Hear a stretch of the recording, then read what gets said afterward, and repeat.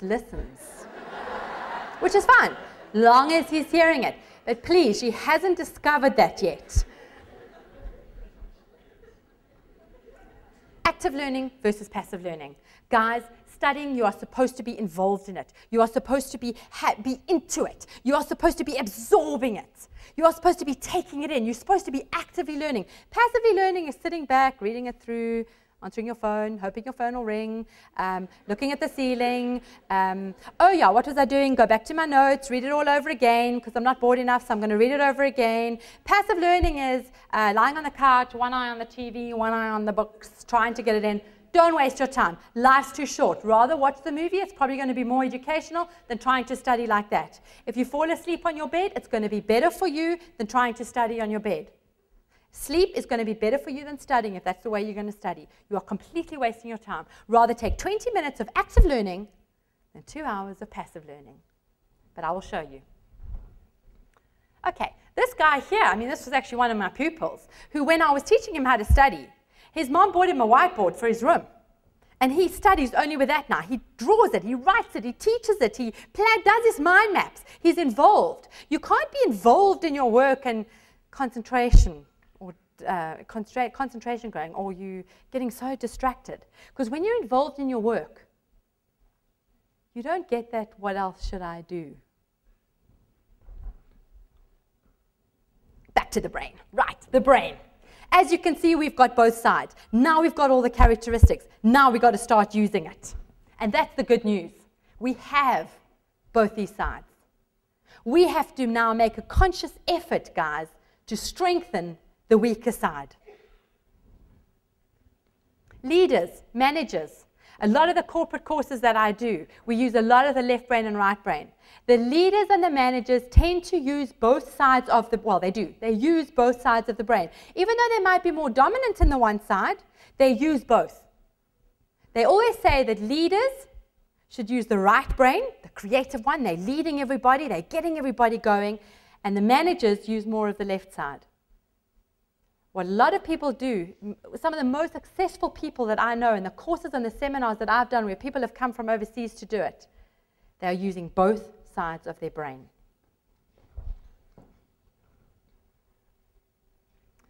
The way in which your brain thinks, guys, you are going to decide in which way you think. Thoughts, by the way, don't just come.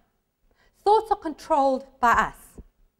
Okay? So the way in which you think will determine how your brain absorbs the information, how your brain processes that information, and how you're going to recall it from memory. So we're going to choose the way we think. Let's quickly talk about our memory. Okay? I have explained a lot of this to them in class. And memory, the memory is not something that you open up your brain and go, oh, there's the memory. Okay? The memory is sort of, loads of connections in the brain. And what happens is when you have this fabulous experience in your life, your brain rewires itself. Now, I'm not talking junk. This is what we actually did in this brain surgeon course thing where we kind of opened a brain and looked at all the connections. And what actually happens is when you have this incredible experience in your life that, say, something really good happened, maybe you got a really good birthday present years ago and you just loved it and you remember that day, or something tragic, something sad. We remember so much stuff from years ago because that has actually been rewired in your brain to create a memory. Now, that sounds all quite hectic, but actually it's quite simple. When we're trying to remember stuff, it's a very big stress.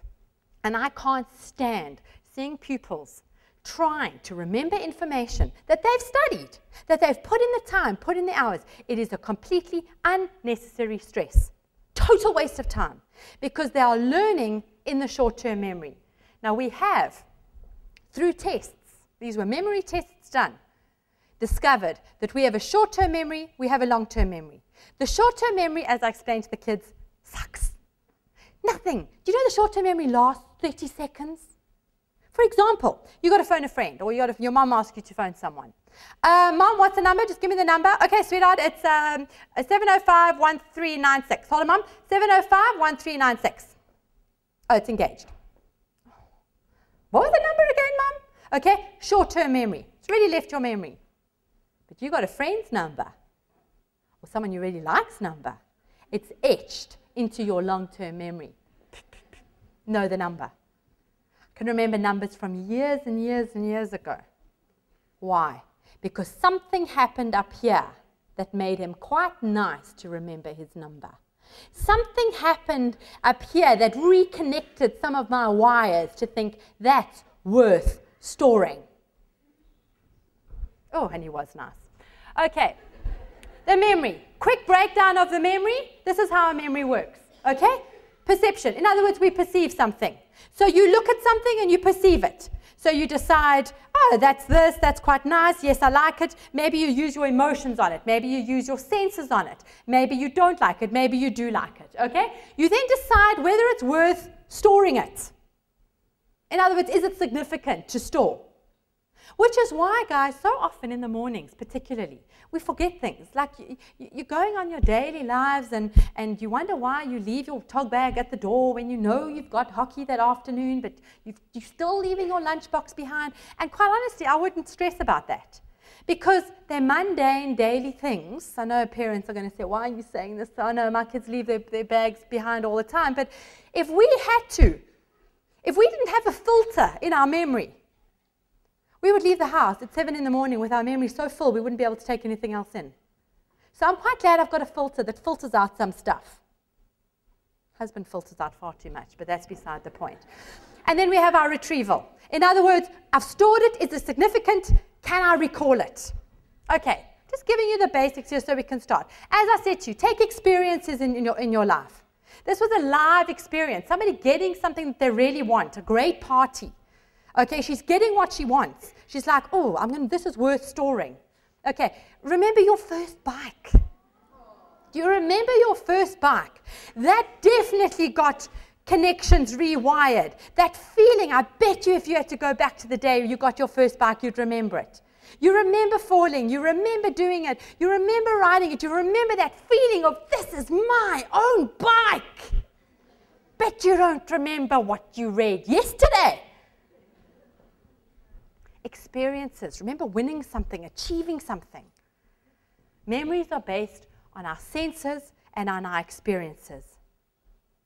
Long-term memory. If you want to study, we need to turn our studies into experiences, using our senses, taking it in, using our emotions. I used an example of a movie with all the kids. We took The Lion King, remember? I said to them, do you all remember The Lion King? Yes, I always use The Lion King because it's just such a fabulous movie. I mean, there's color, there's sound, there's emotion. And when I started talking about the movie with the kids in the class, they were like, oh yeah, I remember that. Mufasa. And I'm like, even the way they said it, it was just like in the movie. And they remembered the music when they held Simba up and this triumphant music. And then, of course, we got carried away with The Lion King. And I started saying, you saw that movie, what, 10 years ago? You remember it. It's stored. There were emotions involved. I remember crying. I remember laughing. I remember even when Scar scraped his nails against the side of the cave, and I remember feeling that, oh, those goosebumps. And when we do that, guys, that's how you get it in your long-term memory.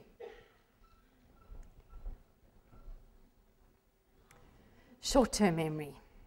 We've got to avoid it. We've got to avoid it. We don't need that stress of going blank in a test. I love this. I just had to put it on. If you can't read it, it said, these drugs will affect your short-term memory, so you better pay me now. Okay, which basically means you've got 30 seconds to pay me and your short-term memory is going. Okay, when we watch a movie, let's say you watch a really funny movie. Okay, it's hysterical. You're really enjoying this movie. You're going to remember it. You watch a scary movie. Okay, or a movie that really grabs your concentration. I guarantee if I had to walk into that room with that little one watching TV, he wouldn't even hear me come into the room. He's involved in the movie. He's in the movie. He might as well be there. Now, when you're studying, how involved are you in your studying? How deeply into it are you? To the point that if your mom had to come in and say, you can stop studying now, you wouldn't even hear her. We need to take experiences in. We need color. We need sound. We need it to come through our eyes to get into our long-term memory. this studying part where you guys are sitting there reading over your work, trying to get it all in, feeling stressed, realizing the volumes of work that you have to do, you might as well not do it. This was a test. This was actually a research thing that we did. We got these kids to watch the Jaws movie in water. And they were doing this. Because it just shows how exaggeration, I mean, if any of you have seen Jaws, it is completely exaggerated. And those divers will know that sharks do not do 90% of what they did in that movie. But it wouldn't have made a good movie if they didn't come literally into your ship and knock on your window. Okay, sharks don't do that. But it was quite amazing to let them actually be involved with their senses. Do you think they ever forgot that movie? No. Their toes were like, ooh, just... Who listens to music while they study? Oh, you're so cool. When you're watching a movie, you don't go into the cinema or you get a DVD at home and you don't say, Laka, come, we're going to watch this movie. Turn off the lights, get our popcorn. Oh, Mom, just put a DVD on, turn it up. No, because you're like, shut up, I can't hear. Even if someone's talking to you during the movie, be quiet, I can't hear. And I've done a test. I've got twins. I go to a movie with my son, not a word. He sits there, popcorn. Movie's going in through the eyes. Just sits there. My daughter. What happened? What is that? I missed that. What happened there? Oh. Now I go to 2 different movies with them. The one movie I watched with my son, I remember everything. Everything. Because I can't talk to him. He won't listen. And he wouldn't even know if I'm there. Okay? I go with my daughter. We get home.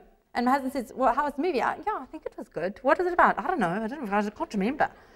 Because you're distracted. And yet when you study, you're happy to be distracted. You can't have something going into your right brain, going into your left brain.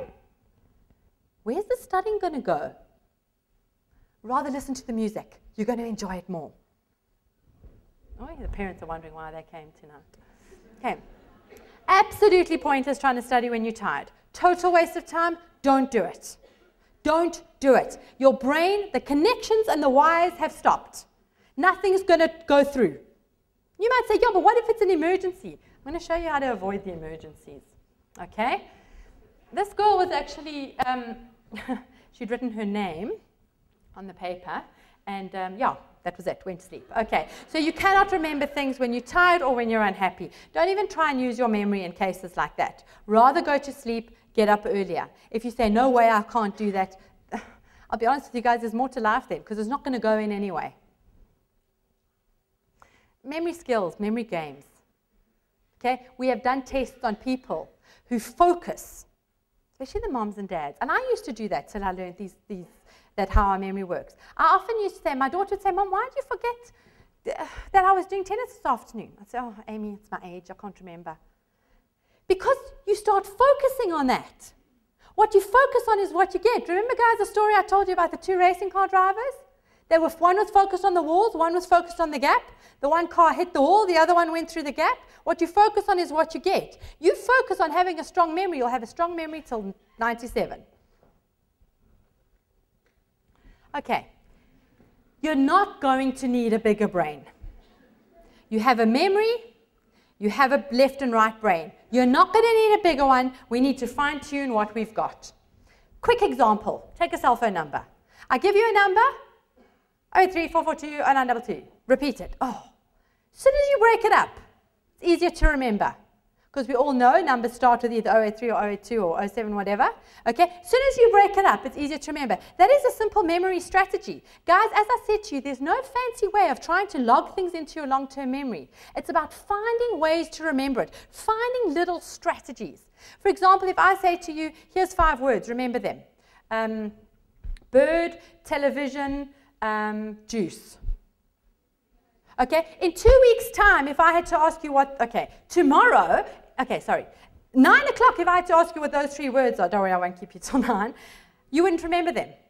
But if you create a picture or a way of trying to remember them, what did I say? Bird, television, juice. So immediately I make a quick picture of myself. There's the bird sitting on top of my TV, drinking Oros. Stupid picture, but I've made a picture. Because long-term memory, right brain, needs pictures. How many of us, when you are studying, are finding memory strategies, finding ways? A lot of you are. I know a lot of you are. I can see it in your assessments. You're finding ways to picture things. Remember, guys, in your classes, that picture of the brain that I showed you? We found a way to remember it. Some of you, I showed you a fern leaf, inside a fern leaf, a grade 11 diagram. I was showing to the grade 9s. We were finding ways. We turned the whole thing into like a gym, a health spa, by turning it into pictures. I'm going to show you a quick technique again, how to use a map. This is something that, how to learn a map. This is something that you can actually take home and learn. I found a map, I took a map of Australia. Okay? Now, it's right-brained. So it's just creative, it's a map. I don't know all the cities, I don't know all the places, I don't know all the names. Okay? So I turn it into a left brain structure too, by putting straight lines over it, breaking it up into small parts, like I explained about the left brain, okay, and working with one part at a time. So I number it, 1, 2, 3, 4, 5, 6, 7, 8, 9. Then what I do is I learn one block at a time, and I look in block number 1. Okay, it's difficult to see, but in block number 1, we have iron. So obviously iron is mined there in that part of Australia, and we have Yampy sound. So what I do is I create a memory strategy. I say, all right, block number 1, I always know is top left. Now I've got to associate Yampy with iron. Immediately, your brain shuts off. Well, I don't know. What's iron got to do with Yampy sound? Okay, I drop an iron pole on your foot, and I want you all to scream, Yampy! Okay, go. Imagine this iron pole being dropped on your toe. Go! Oh. Come on, guys. Yampy, yampy, yampy, yampy, yampy, yampy, that iron. You got to feel the pain. You got to feel the emotion. You got to feel that yampy, because I'm not allowed to say anything else. Okay, that's creative juices. And you see when the kids that I teach how to study are running around there going, yampy, yampy. And your mom's going, what you doing? You're going, I just dropped an iron pole on my toe. She's going, what are you doing? You go, I'm studying the map of Australia. Because in block number 1 is iron and yampy sound. Block number 2, we've got Darwin and we've got iron again. Now when I see Darwin, sorry, I know it's not clear. I don't know why you can't see that. It's clear on here. Darwin, I immediately think of the monkey in Wild Thornberries. Remember that? Remember little Darwin the monkey? Oh, you're so cute. You guys don't get out much, do you? Okay. Anyway, the Wild Thornberries, Darwin was this cute little monkey. Now I've got to associate Darwin with iron again. So when I think of irons, I also think of golf, irons. Okay, so I imagine little Darwin playing golf, and he's taking out his irons, and little Darwin there is playing his golf. So I've made a quick picture. And this is what I do. I go to each one. Number 3, at the top we have Weeper. In the middle, we have Cairns and Townsville. And all I do is I make a picture of the 3 cities, the 3 places. Weeper, Weeper, Weeper. I'm weeping. Oh, I'm weeping. Don't just go, oh, I'm weeping. You haven't tapped into your imagination. I'm Weeper. Oh, I'm Weeper, crying. There's puddles below me. Next one is Cairns. Cairns. Nobody cares. Nobody cares for me. You've got to be saying it because auditory, it's sound. Townsville. Now, when I think of Townsville, what do you think of? So you do watch Cartoon Network. Okay. Powerpuff Girls come from the city of Townsville. Okay, so now quickly make my connection. I'm Weeper. I'm Weeper. One of the little Powerpuff Girls come up and say, what's the matter? And I say, nobody cares. Nobody cares. Come with us to the city of Townsville and we will help you. And off I go to Townsville with the Powerpuff Girls. Now, I may have taken 40 seconds to make that picture in my head, but you get this map in your test. You don't see the map of Australia. You see block 1, block 2, block 3. 4, 5, 6, 7, 8, 9. That's something in your memory already. We call it peg mnemonics. We take what you know already and we peg it onto something that you don't know, like the map of Australia. You can count to 1 to 10. No matter how blank you go, guys, in tests, you will be able to count from 1 to 10. Break things up. I'll show you hundreds of memory strategies you can use. So, you know, block number one. Oh, yeah, what happened? Oh, yes, the iron landed on my toe and I made a yampy sound. So you know, number one, yampy sound, iron. Number two, oh, yes, that was little Darwin the monkey. Oh, he was playing golf with the irons. You don't play golf with coppers or gold okay, so you take out the iron. So we know block number two in Australia, that's pretty much the middle, okay, up north. We've got Darwin, iron. Block number three, oh yeah, that was down that side of Australia, down the east coast, at the top. Oh yeah, I was Weeper. Yes, Weeper's at the top. Why? Because nobody Cairns and then Townsville. You're not going to put Townsville first and then what was I doing? I was no one Cairns. Oh yeah, I was Weeper. No, you're going to get your story straight. Memory strategy. Plus, guys, when you're studying, it's stimulating your concentration. It's getting your mind going into your long-term memory. This is another technique I can teach you. Parents, when you're testing your kids at home, you know there's nothing worse than when you say, Mom, please test me. What does she do? She nails you with the hardest question first. Oh, you haven't studied. Go back to your room. Oh, Mom, just ask me one more. Just one. Okay. She asks you a question like you're a parrot, straight out of the book. Okay, I'll ask Dad to test me. Dad, on the other hand, wants to discuss everything. Dad wants to talk about everything, and eventually you're thinking, you know what, I've studied this, I'm now doing another hour. Moms and dads, when you test them, rather than testing them on the knowledge, test them on their memory strategies. Rather say to them, how did you remember this? My daughter was doing Zulu this afternoon, and they were doing all the colors in Zulu. And instead of me saying, what's blue? Oh, you don't know it, go back and learn. I was going, how did you remember what blue is in Zulu? And then she'd give me her connection. She'd give me her picture. This is how Mom, because this part of the word reminds me of this, and that's how we remembered it. Take things in your life that you remember from your own experiences to get that into your long-term memories, to connect all those little wires in your memory. Remember what I said about the auditory? If you teach it out loud, active learning rather than passive learning, you're going to hear it. You're going to understand it. You can't talk about something if you don't understand it. If I didn't understand what I was talking about, I wouldn't remember what to tell you guys. If you understand it, you'll remember it. Okay. We're going to stay with the times here. Okay? We're going to learn to enjoy studying. We're going to learn to relax when we're studying. And we're going to grow with the times. We're going to grow beyond our wildest imaginations. Because what I'm going to do now, guys, is I'm going to give you some skills. I'm going to go through ways in which you can turn your mind around about studying. I've shown you what the brain can do. I've shown you that your memory has got a long-term memory and a short-term memory. Now I'm going to start showing you how to put your mind in the right place. When you want to exercise your brain, concentrate on the side that you don't normally use. For example, my right side, not that creative. I try and tap into things. Just because you can't draw or remember, it doesn't mean you're not creative. So I try to tap into things, and I've realized how much I actually do use my right brain. I'm creative with ideas.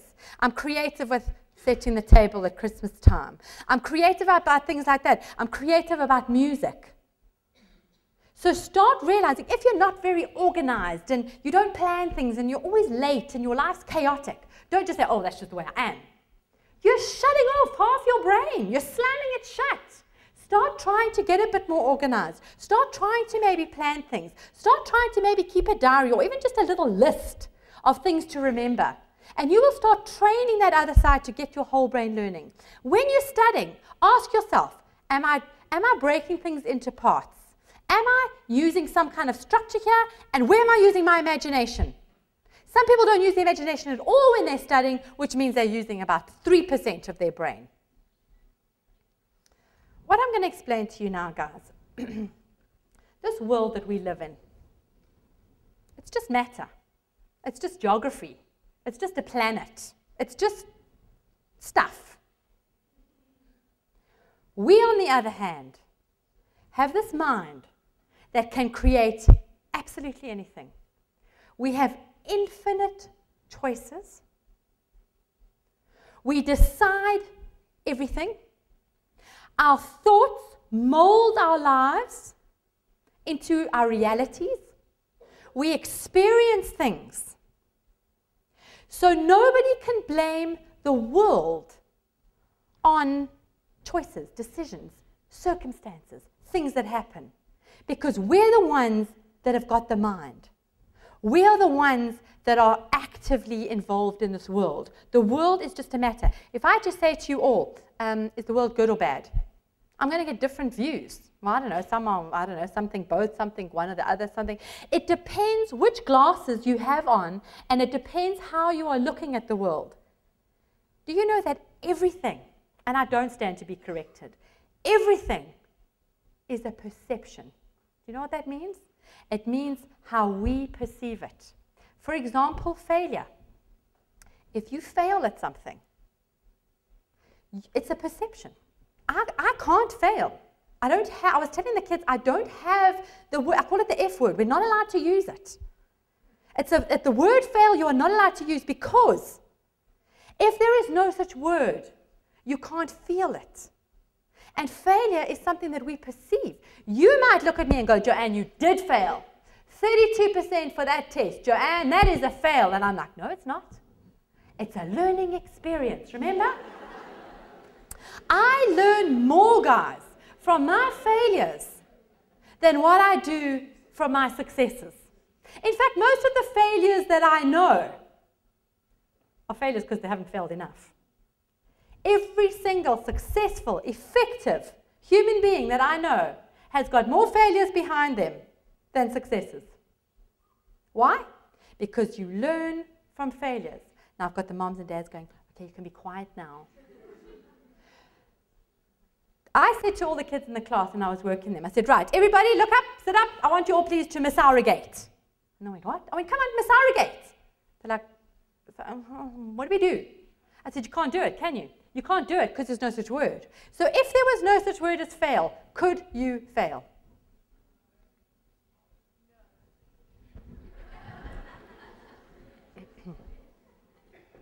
You know what saying I really hate? I'm only human. You know, when we do something bad, or we mess up, or we stuff up, what's our excuse? I'm only human. What does that mean? What does that mean? That is a myth, that human beings are flawed. They are inadequate. I'm only human. But when you do something really good, brilliant, genius, in fact, everybody keeps telling you, well done, that was fabulous. You really stretched yourself as a human being to do that. And you start going, oh, yeah, all right, okay. And, you know, we're all the first to go, I know, I really stuffed up, I'm only human. But when we do something good, and everyone's telling you something good, yeah, okay, thanks, oh, it wasn't that great. Anyway, okay, and eventually after a while, you start to think, yeah, that was good. But you don't stand up there and say, I'm a genius. I'm human. That's why I did it. Which is actually more natural and appropriate to the human, because what humans have, we should be geniuses. You know, Thomas Edison, very, very famous American inventor, very powerful, rich, motivated man. So when he says something, I want to hear. I wrote it down so I didn't get it wrong. He said, quote, if we did all the things we were capable of doing, we would literally astonish ourselves. So we as human beings we have to start to realize that what we have up here, we are capable of doing anything with these brains.